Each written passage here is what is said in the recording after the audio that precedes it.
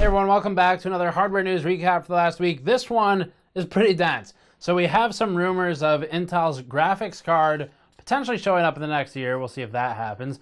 Also, Z390 chipset block diagram detailed. Spoiler alert, pretty boring details.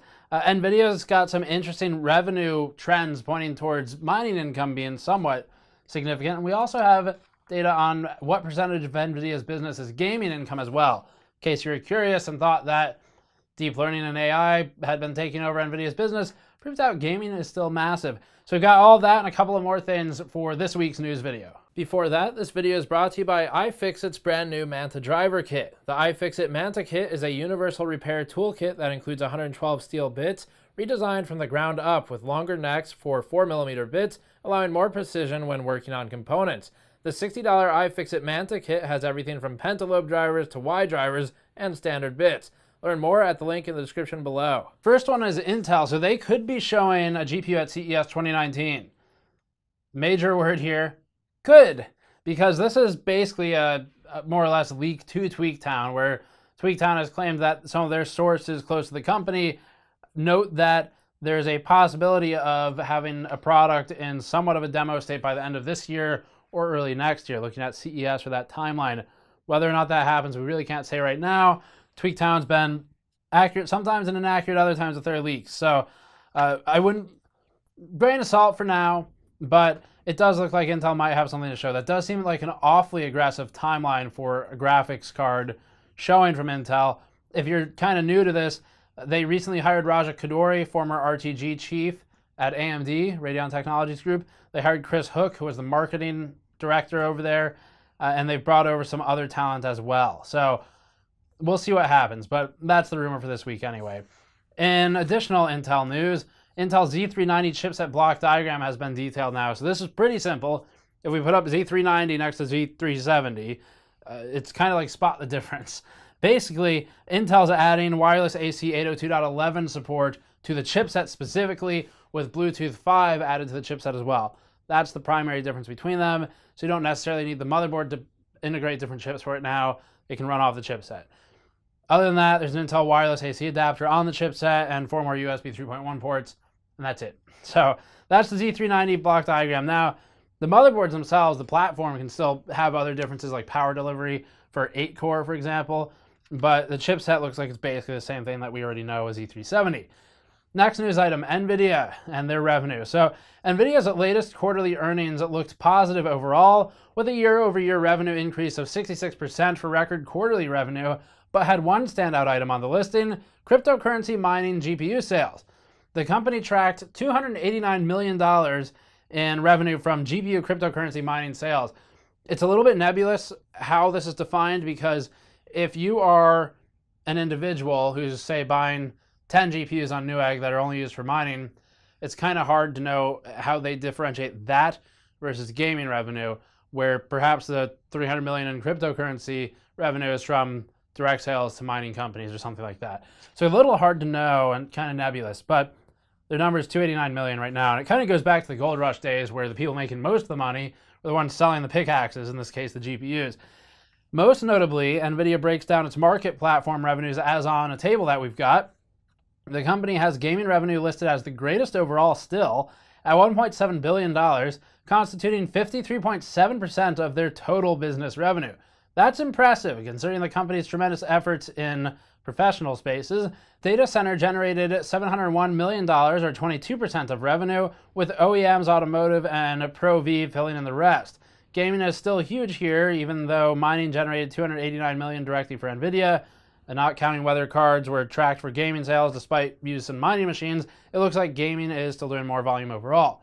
In other news, for the same report, nVidia reported a gross margin increase from 59.4% to 64.5% year over year, saw operating expenses increase by about $200 million, which isn't a ton, considering their operating income increased by about $740 million, resulting in a net income of $1.2 billion for the quarter, gross revenue of $3.2 billion for the quarter. And then in nVidia stock news, analysts are projecting that future downtrends in cryptocurrency, hot topic, could affect the company's price targets. So as Reuters acutely tries to explain the situation, well, let's just quote them here: gamers use GPUs to play high quality video games. we're on track so far. But NVIDIA's graphics cards are also used by cryptocurrency miners to, quote, build machines to solve the complex math puzzles that earn digital currencies, such as Ethereum and Bitcoin. Almost sounds like some kind of Pavlovian thing. I guess maybe it is. So that's what they're saying. Analysts project that price targets are now between $274 and $316, depending, noting that data center sales were down, which was not a positive, but cryptocurrency more or less picked up the difference. And then also noting that if cryptocurrency remains volatile and goes down, there's concern that NVIDIA will be down overall. But NVIDIA's response to that was that channel prices for our GPUs are beginning to normalize, allowing gamers who had been priced out of the market last quarter to get their hands on a new GeForce card at a reasonable price. So basically they're saying the reduction in potential cryptocurrency demand would allow for an increase in gaming demand, thus theoretically offsetting it. Next one, Ryzen Pro APUs. AMD this week announced its Ryzen Pro processors in the 2000 series, including APUs for Ryzen Pro. Most notably, we wanted to immediately point out that AMD told select press partners, not us, that its Pro series would be better binned than even the enthusiast parts. So if that's accurate and you can overclock these things, then buying one of those would theoretically give you a better overclocking headroom than the enthusiast parts. Technically speaking, the Ryzen Pro processors on paper don't look a whole lot different from the desktop processors. The 2400G, for example, still running 4 cores, 8 threads, still 3.9 gigahertz boost, and it's not really any different than the 2400G normal processor. The same is true for most of the other Pro chips, other than a few guarantees, like 18 months of software stability, 2 years of market availability of the Pro processors, 3 years of warranty, and then AMD's pushing an angle trying to establish that its CPUs are no harder to deploy in a business environment than an Intel CPU, which of course is probably accurate. And other primary differences include mostly security features. So those are the main differentiators, other than the alleged binning difference as well. If you're building a gaming machine, though, go with the cheaper option, probably get desktop. Next one, net neutrality was in the news again the past few weeks. The push to restore net neutrality rules put into place under the previous administration has gained traction this week, with Democrats in the Senate filing a petition to force a vote on the repeal of the FCC's new rules enacted by Ajit Pai, current FCC chairman. The Congressional Review Act is the exact tool that Congress and Ajit Pai's FCC used to reverse the Obama-era regulations. That is the 2015 Open Internet Order that banned blocking content, throttling paid prioritization by ISPs, and placed ISPs under Title II classification. However, Democratic senators have used the CRA to force a vote and potentially remove the recent FCC rules voted for in December. The measure is something of a long shot, as it would have to pass both the House and be signed by the president. Regardless, the effort is still noteworthy and has gained support of many tech companies, mostly internet-based, including Reddit, GitHub, Tumblr, Etsy, Netflix, and many other ones. Currently, the resolution has 50 senators supporting it, 48 Democrats, 2 Republicans. The 50 senators are looking for a possible 51st senator to pledge their support. What's more, forcing a vote would more or less require everyone to stand up and be counted, so to speak, and senators will either be for net neutrality or against it, with potential implications for future elections. The CRA is currently considered to be the best hope for restoring previous popular net neutrality rules, but we'll have to keep an eye on it. And that's only included not to be political, but because it's internet and technology discussion. Next one, Antec's high current gamer bronze power supply line. Antec returned to power supplies recently with their high current gamer lineup, the gold PSU specifically, and they've added 2 new 80 plus bronze certified models to that lineup, the HCG 850 and the HCG 750, being the wattage. Both are fully modular, use Japanese capacitors, and offer dual ball bearing fans. New power supplies are $90 and $100 respectively, with a 5-year warranty. Corsair announced 2 new cases this past week, the Spec Omega RGB, which we previously looked at CES, I believe, and the Obsidian 1000D. The former is mostly not noteworthy. It's the Spec Omega. It's the Spec Alpha, basically, except RGB-ish. And we showed that at CES anyway. 1000D is a super tower aimed at anyone who wants 2 systems operating in tandem under one roof, basically. That's the idea of the 1000D. It's based loosely and actually primarily off of the design from the concept slate that we saw at Computex last year, and offers 18 fan mounts, support for up to 4 480mm radiators, telescoping radiators, which is actually really cool, by the way. Not particularly, this is a Halo product case. It's meant to get attention. It's not particularly practical or affordable, but the telescoping radiator support's actually really cool. Integrated Commander Pro and hinge tempered glass doors on both sides. It's a $500 case for the 1000D.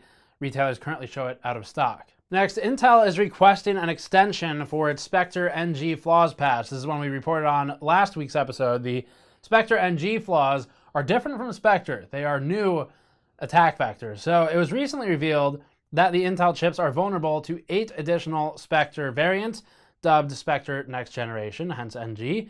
Intel initially planned to roll out a patch for May 7th, but has requested an extension on that timeline. Intel's planning on patching the new flaws with 2 waves of updates. The first one's aimed at medium-risk flaws and will roll out July 10th, and the second patch is for high-risk flaws. It's not due until August 14th. Microsoft is purportedly also working on OS-level patches, and unlike CTS Labs and their chaos, the German computer magazine, Heise.de, and their researchers appear to be working with Intel according to normal and responsible procedure.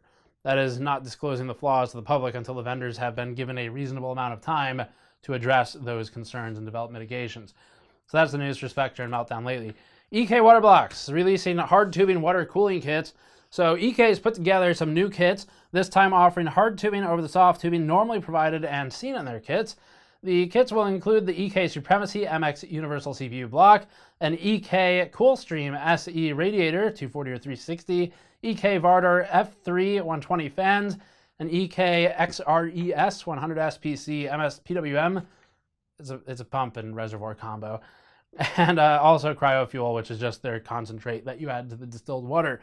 Oh, and also 6 12mm G 1/4 tubing compression fittings and 4 500mm lawn hard tubes included as well. So those kits, $280 for the HT240, $310 for the HT360. Gigabyte's next, and they're entering the SSD market. So they decided to jump to the SSD market, making Gigabyte one of the few non-memory makers to offer a memory-based product, by which we don't mean memory suppliers, just like not Kingston, not Corsair, any of them. So it's a new person to the business.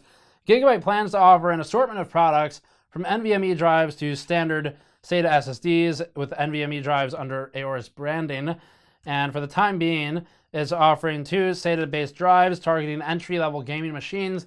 The UD Pro series will see their first 2 models come in the form of 256 and 512 configurations, with Phison and Toshiba handling the controller and 3D TLC NAND, respectively. There's nothing especially remarkable about the drives. Gigabyte will likely lean on competitive pricing and bundling options. To that effect, diversifying their portfolio with storage products could give Gigabyte options for bundling with motherboards and graphics cards. The new drives will cost $70 for the 256GB model and $120 for the 512GB model. Finally, hardware sales for the week. It's getting better. So 1070 Ti's are the main ones to point out. We had a news article that ran on the site, didn't go on the YouTube channel, that basically was titled something to the effect of NVIDIA releases press release about 2-year-old graphics cards being available at MSRP. And we appreciated their press release because I don't keep daily tabs on the prices. So yes, it's true. They are falling down in price to about what they should be. So the 1080 is around where it was when it launched 2 years ago. It's something. And the 1070 Ti is down to $500-ish. It's $500 to $520, which is not horrible, all things considered, the last few months. So there's an EVGA 1070 Ti at $500. We'll link it in the description below. There's an MSI 1070 Ti also available between $500 and $520, depending on what you're looking at. Obviously, prices can change, all that stuff. And then a Threadripper 1950X, which is a processor we highly recommend for obviously the use cases you want it for, is down to $880. Not the best price it's ever been, but it's still pretty good. So if you really need it, then we can recommend it. It's just not everyone needs that kind of power. So that's it for the week. As always, subscribe for more.